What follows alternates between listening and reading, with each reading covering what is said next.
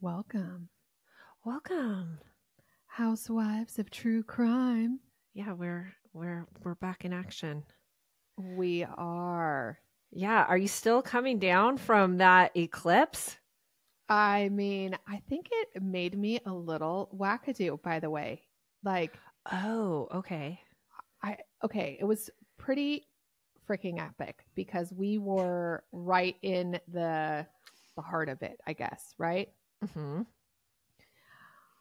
But I don't know. I mean, then I got all nervous, said I like looked at it too long without a glasses, and now I'm like, am I going to be scarred for life? I'm like, was it worth it?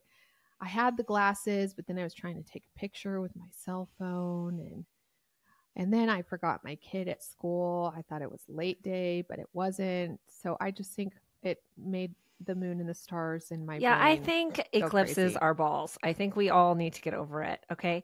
Yeah, my kids, they did it with them at school. You know, they got the glasses. They still want to look at the sun. So I think that's a problem. I don't think with the glasses or not, you need to be looking at the sun at all. Also, it's one of those things. It's like parades for me. Okay, we all act like they're great, but they're not. It's not that exciting, okay? Mostly you're just hot, you're outside. Right. I didn't even get off my couch this time. I was not falling for it. Tab tried to get me pumped on this eclipse business. Well, it's not happening for me. I was where the line was, right? So we got full eclipse. But where you are, I would not. No, I was like, I'll go in the bathroom and turn off the lights. Okay. Eclipse me. Although, you know what was really crazy? The crickets started chirping as soon as it went dark. Like all of a sudden, all the animals and crickets were like, what? It was really weird. But then it was like, actually, joke's on you, crickets. It's not nighttime. It's not. No. Nope. Also, I wanted to talk about, because we're recording on Thursday, and that is when our bonus episodes come out. And we had such a good one this week with singer-songwriter Stephanie Quayle. And I guess it's last week, last Thursday is what you guys will know it as. And it is so good. So she wrote a book and she's an author. She's also a singer-songwriter. And she came to talk to us about it. And it's just an episode that I think everybody should go listen to. And so if you have Clink Clink Club on Apple, you can listen to it there. If you don't have it, then join, or you can join our Patreon at patreon.com/housewives of true crime. Word on the street. And also one more piece of business. Okay. Actually, two more pieces of business. Sorry, I'm taking a minute. But somebody said something about how we talk. Well, we talk for 7 minutes. So if you're a new listener, we have 7 minutes of chit chat between us. Lots of people like it. Actually, I think the majority do. But if you are not one of them, we don't mind. Like, you can fast forward your 7 minutes and you can listen to the case, and we will forgive you. Also, thank you all who have bought 5 Crimes. This last week was amazing. You all are amazing, and I hope you enjoy your products. If you haven't tried it, you can go to 5 Crimes. That's FIVE crimes.com. And we have the best 5 products for you and your skin, and you will thank us later. Okay. That's all I got, Gretch. What about you? Okay, well, I'm still coming back from Hawaii time, right? How is that? Sad? Yeah, it's sad. You know, the sun was out. I thought I was going to just carry out the summer, but you know what? It's raining today. Oh, no. Yeah. So that's not great. On the upside, well, let me tell you, up and down, right? We all have our weight struggles. And I don't normally like to fat shame, but I came home to one fat puppy. Oh. Which on one hand was refreshing, because the last time I was so worried about her the whole damn time I was in Hawaii, because the last time I went, I left her and she came back to me skin and bones. And, you know, it led to a couple weeks of trips going back and forth to the vet. She ate her way through missing me this time. Well, smarter. She's a smart one. That sounds way better in human world or dog world. Like eating is always better. But this time was the first time she gave me a standoff. I have never, ever, I'm obsessed with my dog because she just loves me so much unconditionally and just runs to me. This time when we came back, she just stared at me for like a minute before she let me have the lovin'. She wasn't happy. She was like, no, she was not happy. Whole damn week. Mm-hmm. Yeah, whole damn week. A lot. I also learned some valuable life lessons while I was on my Hawaii trip. Like, I think I'm going to get pre-check. Yeah. Because right now, how we roll is my husband gets to go through pre-check with all of our children. And I stand in line. And I stand in line and I'm always like, oh my gosh, that was such a pain. You had to wait 5 whole minutes for me. Woohoo, with your pre-check. You don't get to take off your shoes. Except at spring break in LAX. Yeah. Oh, okay. Well, this was our flight from Waikiki to Kauai. Yeah. So the Honolulu airport. Holy balls. Okay. Yeah, get the pre-check. It was such a long line, but it was like, okay, I am prepared. Okay. I'm not like you. I get there plenty of time early. I like to have an airport drink. Okay. So I am in line, and right before I get to, where you're putting your luggage through, they say, you got to go to the other side they tell a bunch of us, go to the other side of the airport. They're opening up another security checkpoint. Oh my gosh. I've done this before and I get there and it's so long. It's not worth it. Never worth it. Okay. And that is what my gut told me is like, no, I shouldn't. Yeah. I shouldn't do it. I should stay firm. I need to get through security. But I walked and it was far. Right? Yeah, all the way across the airport. I walked, it was far, and then we had to wait. And the whole time, I'm by myself and I needed to chat. So I'm talking to the people that are around me, like all these couples, and families with kids. I'm like, you guys, I think we made the wrong decision. I think we should have banded together and stayed. We were so close. They did not find me amusing at all. I mean, I made one friend and I made a lot of enemies. Yeah, I don't want to. Because I think they thought maybe I was rubbing it in. But like, I came with you. I just wanted to have a sympathetic, just like a moment between us that all just got screwed. Yeah. And then while I wait, I did still make my flight on time. And my husband is texting me things like, "Are you at the bar?" I'm like, "F you." Okay. You're like, I wish I was at the bar, asshole. I did make it, but I did not get my airport drink. Okay. Yeah. Okay. TSA pre-check. Yeah. For you, even if you only fly once a year. Okay. Are you ready for the crime? I am. All righty, Gretchy. This case was brought to us by listener. It's a listener suggestion. She actually reached out to us on Instagram first, and then I don't think I was quick enough to reply. So she sent us an email, and, I love somebody that when they first don't succeed, they try again. That is like, and it's very necessary. We are self-admitted space cadets when it comes to replying. Well, just today when you were sending me something, I realized I didn't reply to your last text. Yeah. And that last text was about the fact that I sent the wrong text to the wrong person. Oh, I know. Yeah, I did. And I think the text that you sent was like about taxes. So that's kind of fun. Yeah. But seriously, if you guys have a suggestion and we haven't got to it or haven't got back to you, try again because there's just a lot of stuff coming through. And if we miss it, it's not because we do not appreciate you. And we try to get back to everybody. So anyways, listener, Laura Selhorst, and I'm sorry if I pronounced your name wrong, but Laura S is what I'm going to call you. She sent this in, and she happens to live in the town that this happened in. And she kind of lived through it. She was there when it happened. And it's stuck with her ever since, which I think happens to a lot of us when we are involved or even just kind of in the vicinity of a really horrific crime, right? Right. So the town we're headed this week is Reedsville, North Carolina. Okay. Familiar? No. Me neither.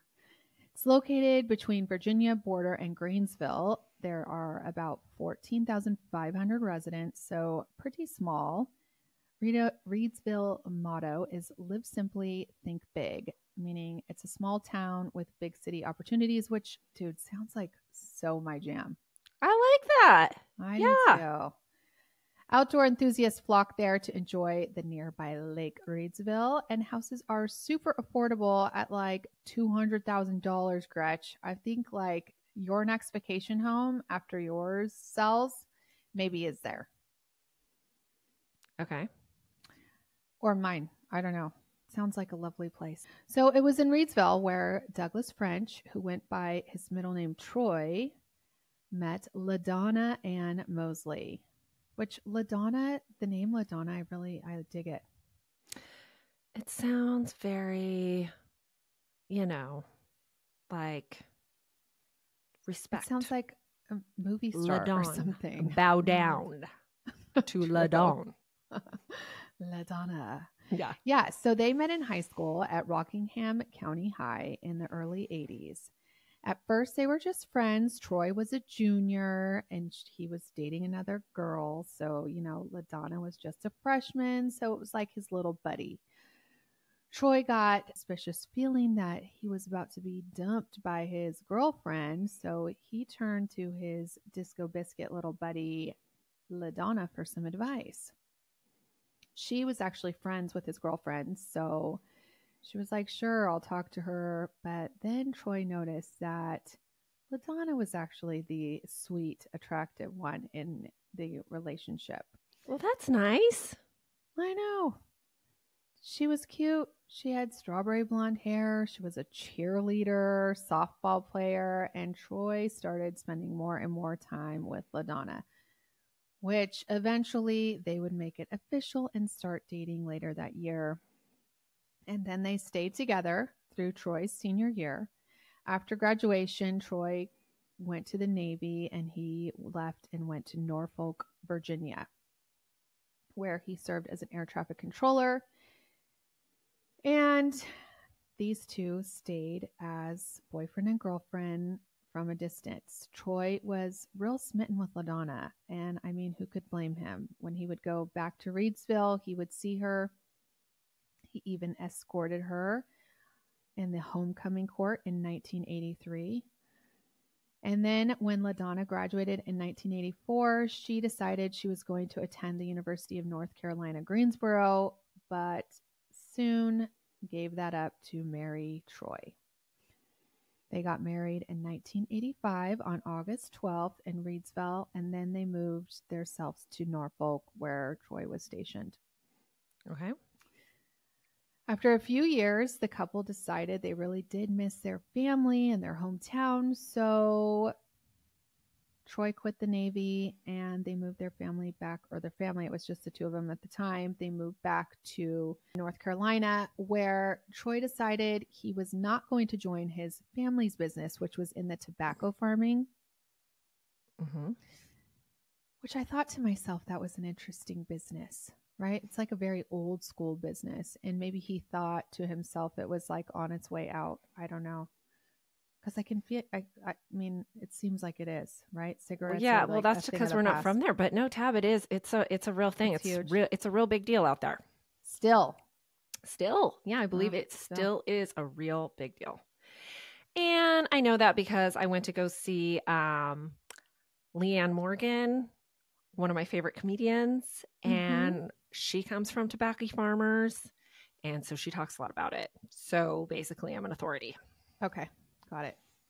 So I could be wrong. I believe you more than I believe myself. That's the basis of my knowledge. I didn't really look into it. I just know he was like, I'm not going to go into the tobacco business. I want to be in the energy business. And he was hired at Duke Energy, where Troy would spend the next 22 years climbing the company ladder, which was like 22 Impressive. years at one company is very impressive. LaDonna worked for an obstetrician in Greensboro, and in 1992, this couple would get some sweet news. LaDonna was pregnant. Her baby girl was born, Whitley is what they named her, on October 29th, 1992, and then her baby brother, Hunter, would be born in 1997. That same year, in 1997, they built a home on a 2.5 acre lot, which was gifted by LaDonna's parents, which sounds like all dreamy. It was also next door to her parents, and other family members had like houses all around. So it was like a little compound, you know?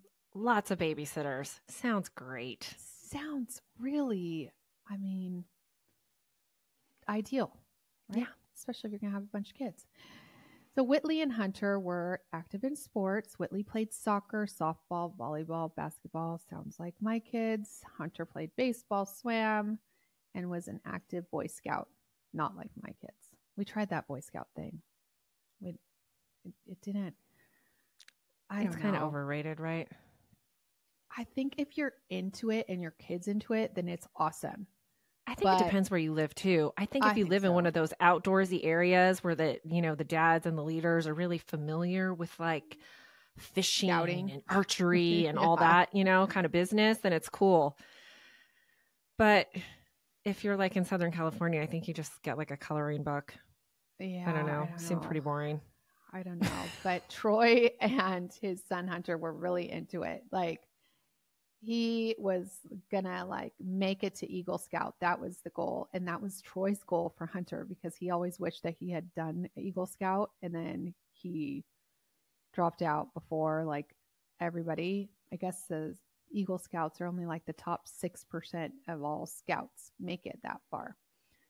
Yeah, I have a hard time with putting that much effort towards being an Eagle Scout, because there's nothing about the Scout uniform that is sexy at all. I know.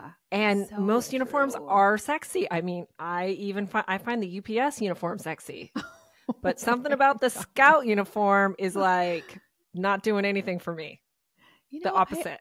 I think that you're right about that UPS uniform. Oh, Never thought about it, but it is kind of cute. Yeah. Right? So you are so right. But yes, no, the Boy Scout uniform is so dorky to me. No, sorry. And sorry. If you are a Boy Scout, I actually congratulate you. I don't even care that you're dorky. I'm sure if you're made it that far that you're an Eagle Scout, I'm sure you are a well-rounded individual with a sense of humor. True. Okay. Not going to give us a one. Snaps. Okay. So after graduating from Rockingham County High School, the same high school that her parents attended, Whitley made a decision to follow her boyfriend, Jose Alvarez, to attend Eastern Carolina University, which goes by ECU, instead of going to UNC, which was what her parents dreamt for her. Troy and LaDonna were diehard UNC fans, and not to mention, UNC was also only 30 minutes from their house, and ECU was over 3 hours away. Plus, Troy and LaDonna were also not super stoked on Whitley and John's relationship. LaDonna felt like John was like demeaning towards Whitley. They didn't share the same religious beliefs, so they kind of were like, we're not sure. You should be going where your boyfriend's going.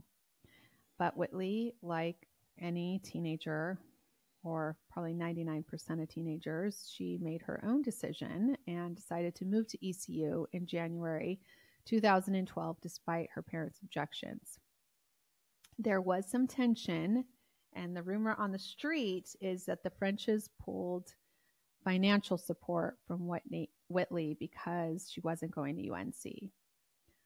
They did pay for her furnishings for her apartment, and it seemed like as soon as she got there, they kind of lightened up on this like teens love story. Okay.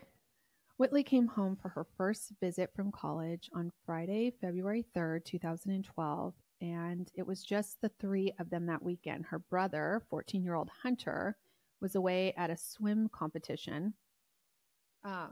Normally, Troy and LaDonna would like follow Hunter to all of his competitions, but I think because Whitley was coming home that weekend, they stayed. And Troy was going to drive out with his mom the next day while Whitley and LaDonna hung out. Whitley and Troy and LaDonna made dinner that night at home. They went to the high school to watch the boys and girls basketball games, and they got home around 10:30 that night. Whitley went upstairs to her bedroom to watch some Netflix on her laptop, which, by the way, we need to talk about. Maybe we'll talk about this on our Patreon. You had me watch an episode of a series on Max called Quiet on the Set. Oh my God. I'm like, I can't even. Yeah. We'll talk about it on Patreon. But Patreon, which we normally, it's about kids in Hollywood, and normally we don't talk about kids like really at all, but I mean, they're all grown and talking about it now, so we'll talk about it a little because it's like so bananas. It's so bananas, and I think I was thinking about it. I was like, well, it's kind of a wake up call, and it's a learning lesson. So it's not us like diving into a crime against a child at the moment. I think there's more to talk about. So anyways, we will talk about that. Mm-hmm. But anyway, Whitley went up to watch some Netflix on her laptop, and then she fell asleep. Around 1:25 in the morning, Whitley woke up to use the bathroom and went back to sleep. Then sometime around 2 in the morning, Whitley woke back up as she heard something like a floorboard creak. And then suddenly she felt the mattress sinking underneath her and realized somebody was on top of her and they had a knife.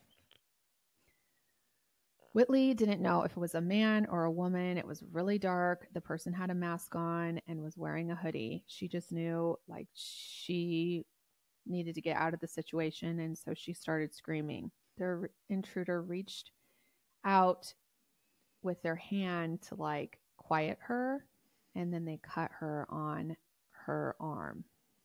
Scary. At the same time, Troy and LaDonna heard her scream from downstairs and came running out of their bedroom. Oh, good. The person crawled off of Whitley and ran out of her bedroom to the staircase leading back down to the first floor. And Whitley was running behind him. When she got to the top of the staircase, she saw the intruder raise a gun and take aim at her mom, who was standing at the foyer by the front door. Whitley saw, all she saw was just a bright flash of light and Donna throw up her hands to protect herself. The first bullet hit LaDonna on the wrist of her hand, the one that she was holding up in front of her face.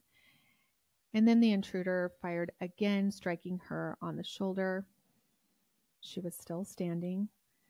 A third bullet would pierce her chest, and that's when she would fall to the ground. A fourth shot rang out, hitting LaDonna in the right side of her head, killing her instantly. She came to rest with her head against the front door. Troy was just a few feet away, standing in the living room when he saw his wife go down. He looked up and saw Whitley standing at the stairs and the intruder below her, and then the next bullet fired struck Troy straight into the chest. Somehow he was able to turn and run towards the kitchen to the back of the house where he had a gun safe, but he only made it to the kitchen island when he fell, and then the intruder came down the rest of the stairs, stood over Troy, and fired one more shot into his back. Then the intruder turned back towards Whitley, but for some reason did not fire the gun at her. Whitley made it to the bottom of the stairs near her mother's body when this intruder pushed LaDonna out of the way, unlocked the door, and then went out the front door. Whitley called 911 immediately at 2:12 in the morning, and when the operator picked up, she was crying, and she said, "Please hurry, my parents are shot."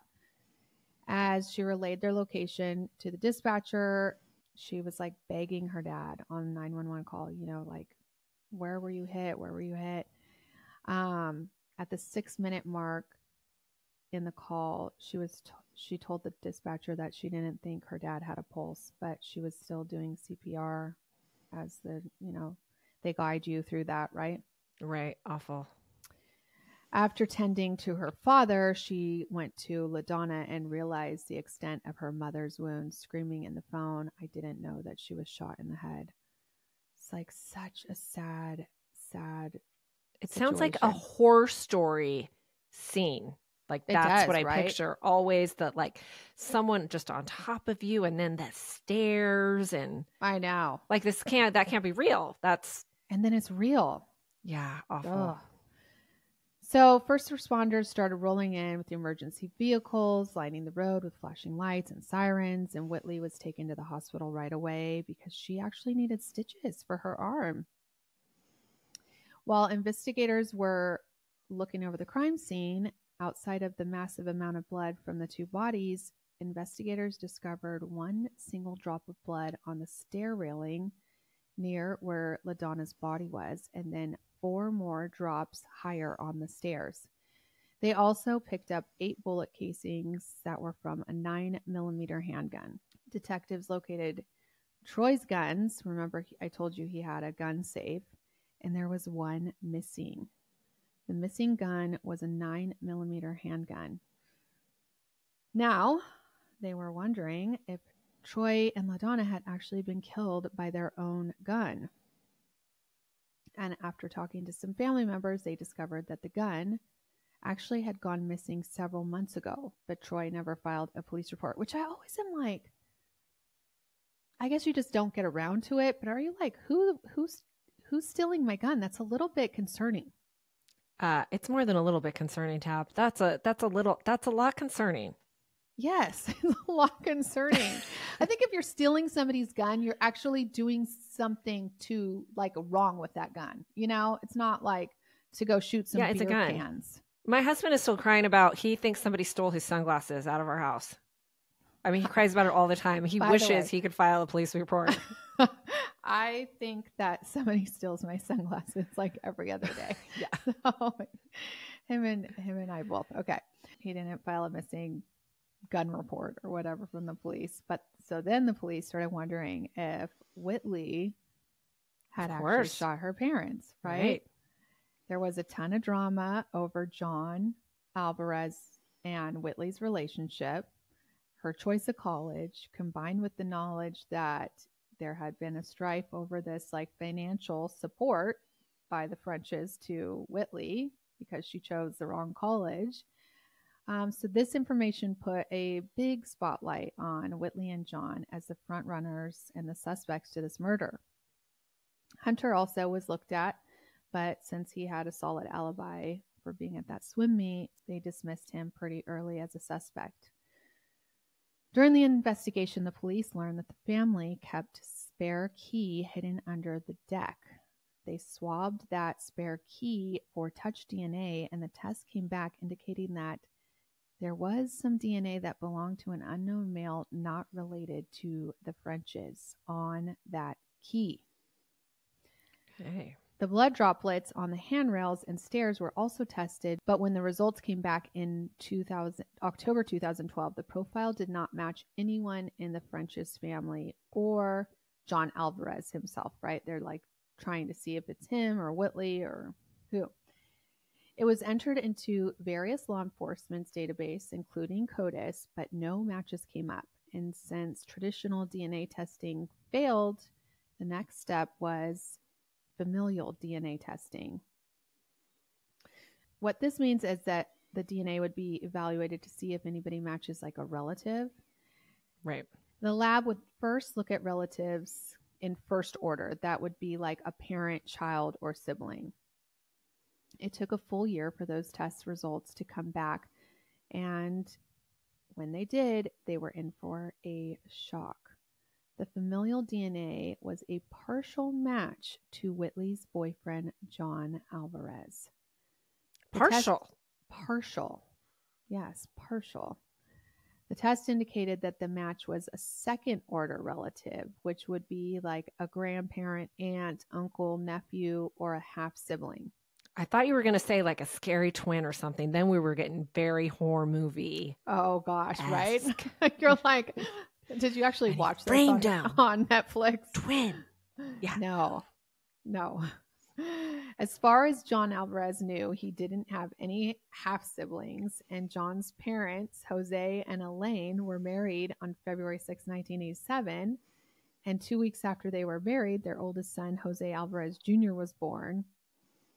John was born in 1992, and then they had 2 more sons in 2002 and 2009, which is a very long, like 1992 to 2009 to be having children is too long. It's too damn long. It's a long time. Also, by the way, this shit could happen to me and a lot of other people out there. You know why? Because if you've been listening long enough, you know, I went through the infertility and I gave up the embryos for adoption after I was done because, you know, 3 is as much as I could possibly handle. Yes. So let's hope. Yes, this is actually true. Fingers crossed. They are all humans. Mentally stable, non-murdering people that aren't going to frame the children that I have living with me. I hope so. Okay, so John does not know. He's like, I don't have any half siblings. My parents have been married forever. They keep popping out kids. Since no one within the investigation fit that second order relative angle, the sheriff's office sent the DNA to Paraben Nanolabs, which is where the queen of genetic genealogy, C.C. Moore, works. The results came back with 3 crucial pieces of information. 1, the DNA was a Caucasian male who was half Latino. 2, the DNA came from someone who was related to Elaine Alvarez, who is the mother of John and the 3 brothers. And 3, the DNA was not someone related to Jose Alvarez Sr. Okay. The genetic genealogy started searching for male relatives on Elaine's side of the family. It had to be either a half-sibling to the Alvarez brother, an uncle, grandfather, or nephew. At the same time, in 2015, when all this is going down, 3 years after the murders, investigators collected samples of John's dad, Jose Sr., even though they knew that it wasn't him. I don't know why they did. And they also collected it from Jose Jr. Meanwhile, also in this same year, John and Whitley were married on May 16th, 2015. Tragedy has a way of bringing people together. I know. The couple honored Troy and LaDonna by including their photos and like on chairs, you know, like empty chairs that they would have sat in had they been alive. Hunter escorted his sister down the aisle in place of her dad. It was like a real beautiful ceremony. She has the strawberry blonde hair like her mom, wearing a strapless wedding dress. She had 5 bridesmaids. I mean, it was like actually perfect. John also had 5 groomsmen, which included his brother, Jose Jr. And then a month after the wedding, in June 2015, the results came back from the genetic genealogy search. The drops of blood that were found on the handrail and the staircase after Troy and LaDonna were murdered were identified. The blood belonged to John Alvarez's older brother, Jose Alvarez Jr. Okay. Listen, I would be having a hard time walking down the aisle knowing that, like, let's just be clear about who the murderer was in your family and how tight you are with them before I'd be walking down the aisle. Right. Because that's real close. It's real close. And if you're keeping track of the DNA evidence here, the initial familial testing showed that the blood belonged to a second order relative of John and a relative of his mother, Elaine. It meant that Jose Jr. was a half sibling and Jose Sr. was not Jose Jr.'s dad. Jose Jr. I am kind of confused, I must Okay. admit. So they kept saying it's a half sibling, and John's like, I don't have any half siblings. Oh, Nobody's yeah. like, you know, Okay. well, until this came out, it's like actually Elaine told Jose Sr. that it was his baby back in 19 whatever. Oh, now I get Turns it. out That is scandalous. Jose Jr. is not related to Jose Sr. And Jose Jr. is a bad seed. Yeah. Jose Jr. turned himself in on August 25th, 2015, 3.5 years after Troy and LaDonna French were murdered. Damn. He was charged with first-degree murder. The charges came with a maximum sentence of either death or life in prison without the possibility of parole. And not surprisingly, he was denied bond and held in the Rockingham County Jail where he awaited trial. Jose Jr. was known as someone that just kind of blended in. No one paid much attention to the guy.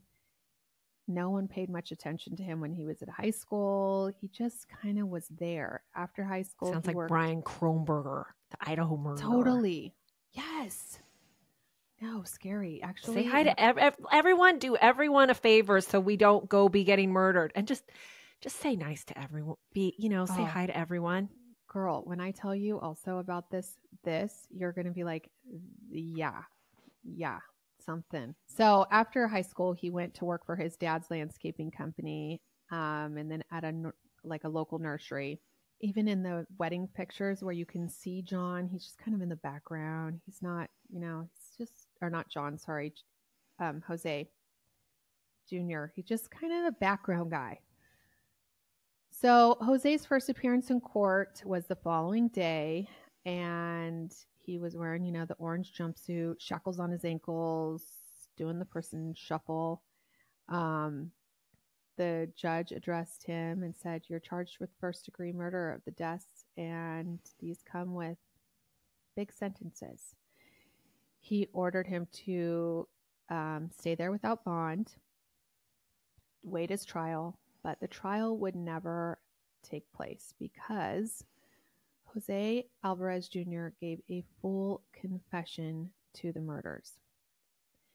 Okay. He confessed to the double murders, and he said he saw Whitney's, I say Whitney because I have a friend, sorry, it's Whitley's address on her driver's license. However, I did read somewhere else that he did some landscape work for them, so I'm not really sure how he got her address, but it was his brother's girlfriend, so not hard, right? Yeah. He found the spare key located under the deck, and he took it and made a copy for himself before he returned the key underneath the deck. Then, calculated. For the next 6 months leading up to the murders, he let himself into the house using the copied key. He was completely obsessed with the house, the layout, the way it looked, the way it smelled, the way it was so clean. He just could not get enough of their house. The break-ins only lasted a few minutes at a time, but sometimes the family was home. Sometimes they were sleeping in their beds, and he would just be looking at them. Gretchen. That is so creepy. So he stole the gun. He stole the gun, yes, obviously. But dude, could you even freaking imagine knowing that somebody like Hunter, okay, who's still alive, has to hear that some fucking creep has been looking at you sleep in the middle of the night? Ugh. Oh no, that would leave you shook forever. Forever. Yeah. Yes. He said he would watch them sleep. Even Hunter. During one of the break-ins, he stole Troy's 9mm handgun on the night of the murders after he woke up. And I guess I think the handgun was out because Troy and Hunter were out shooting in the backyard or something. So on the night of the murders, after he woke up Whitley, and he was lying on top of her, he told the investigators that he was just trying to escape the house when Troy and LaDonna were at the end of the stairs, and he freaked out. He switched from the knife to the handgun, and that's when he cut his hand leaving those 5 drops of blood that would eventually tie him to the murders. And thankfully he did. Yeah. The Rockingham County Sheriff stated, "You can run, but you cannot hide from your own DNA." And on July 8th, 2016, Jose Alvarez Jr. was sentenced to 2 life sentences without the possibility of parole. The sentences are served consecutively, but, the judge said, "Mr. Alvarez, you will die in prison." He apologized, stating all he could say was, "I'm sorry," which, I don't know what you can say. So his motivation was not Whitley specific. It was he was obsessed with the whole family, or was it really just her? I don't know, because when he was going into the house all the time, she wasn't there. She was like at college. So I think he was obsessed maybe with her family, with the whole their whole facade or something, like they had a Maybe nice it was just house the excitement and, of breaking in. It could have been that also. And who watches people sleep? I don't know. I think he has some real issues. It's real coincidental because we are recording this on Thursday, the 11th, that we are talking about a confessed double murderer, and O.J. Simpson died today. Oh my gosh. And I just saw that before we started recording. Could he have left a note? That would be just, that would be so satisfying. Oh gosh. He just died, so maybe we'll find it somewhere. I hope so. He could have at least just tell his kids, "I'm really sorry, and I need to say this before I die so I could go to heaven." Yeah, I don't know about that. Something. It's what I read on TMZ, I just read it too, that his kids were with him. Yeah. So I don't think he told them, or I think they would have bounced. Maybe he did tell them. When you're seeing somebody die, it's it's hard. And so I don't know. Okay. Or he took it to his grave. Yeah. I don't know. Okay, so Hunter was only 14 when his parents were killed. The Frenches had stipulated that Lisa and Todd Moore, Troy's younger sister and brother-in-law, would have custody of Hunter in the eventual, if they had died. Later, Hunter and his grandparents, Donald Mosley and Kathy Hayes, LaDonna's parents, petitioned to have custody. Custody was granted, but in 2014 it changed, and Hunter went to live with his aunt and uncle, Faye and Carl Stone, who lived next door to the house that he grew up in and that his parents died in. Hunter transferred from Rockingham County High School and then to a private school in Greensboro, where he played baseball, then he played golf. In 2015, Hunter fulfilled his dad's dream of completing his scouting journey and becoming an Eagle Scout. He did it. Okay. I hope you found someone that finds it real sexy, Hunter. Oh, I'm sure he did. He completed the project that he and his dad planned to help with the help of his aunt and uncle. The project incorporated Troy and Hunter's love of sports and Rockingham County High School, where the Frenches met and fell in love 37 years earlier. Hunter's project was to build a heated ticket booth for the baseball team, and he wanted to do something to honor his parents, and he had a plaque dedicated there with the project installed for that ticket booth. At the Eagle Scout ceremony, Hunter pinned the Eagle Scout parent pins on his grandparents' lapels. And Whitley and John Alvarez are still together. And according to social media, Gretchen, they live very close to me in the Fort Worth, Texas. Oh. And she's a nurse, and she works at Cook's Children's Trauma Hospital, which I have been to that. I know. I have been to that Cook's Children's. That's where I was taking Kyla when she was having all those issues, Yeah. I was going to Dallas, to Fort Worth. I was all over God's green earth trying to figure out what was wrong with this child. But I did go to there too. So who knows? I don't know exactly You where. could cross paths. Yeah. So weird. French's home was eventually foreclosed. It was sold in 2017 for $189,000, and then again in 2020 for $245,000. It's a real cute home still. And then Hunter, I tried to find information on him, but he keeps a super low profile. And according to someone real close to the source, Whitley and Hunter are not close at all. Like, don't even follow each other on social media. So there's something to that, which I'm not sure about. Well, it could be any number of things, you know. Family business be messy in all kind of ways. It's true. It's true. So who knows? I don't know. I tried to, he seems like he's not really like a social media guy anyways. So, you know, I mean, if somebody, I could see my husband not even following me. Like he's not a social media guy, you know?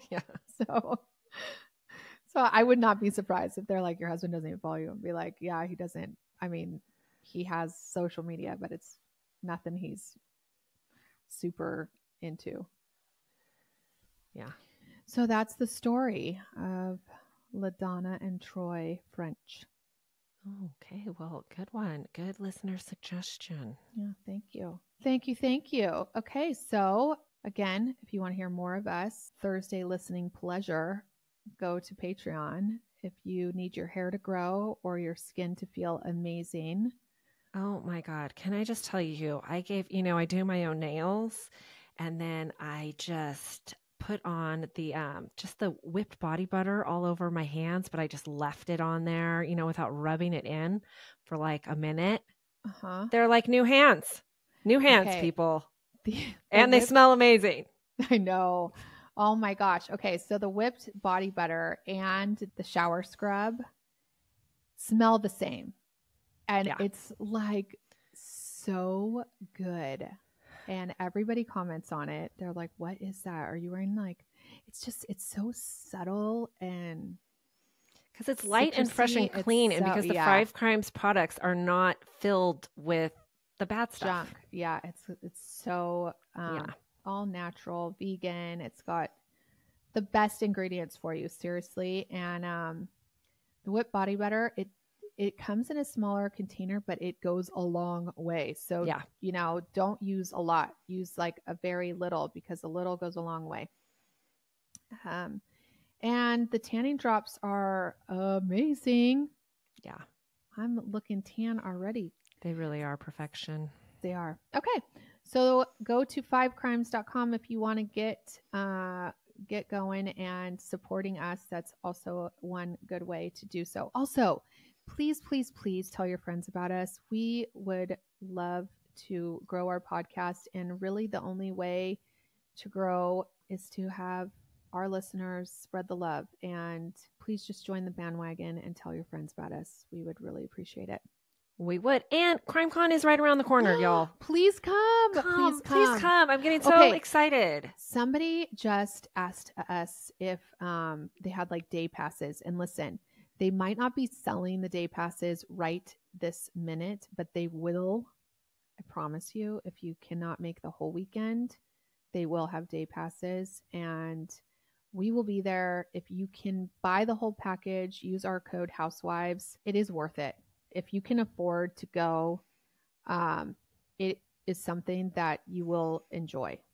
I promise you. There's such good, just the people there are good.